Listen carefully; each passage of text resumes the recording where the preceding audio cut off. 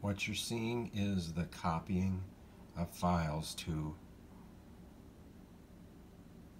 my new external solid-state drive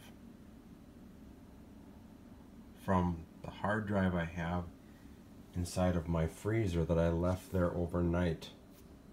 It was clicking the click of death and would copy no files under any circumstances. I took the outside chance of putting it inside the freezer per someone's suggestion, and as if by magic, it is copying. But I used the trick that somebody from the Micro Center store said, hey, if it's supposed to you're supposed to have a cold drive, why don't you leave it in there and run the cord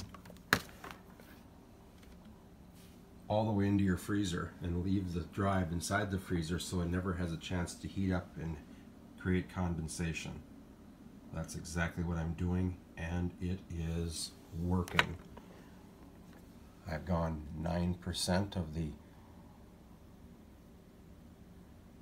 large amount of data, which is about 280 gigabytes, and it's copying like a madman.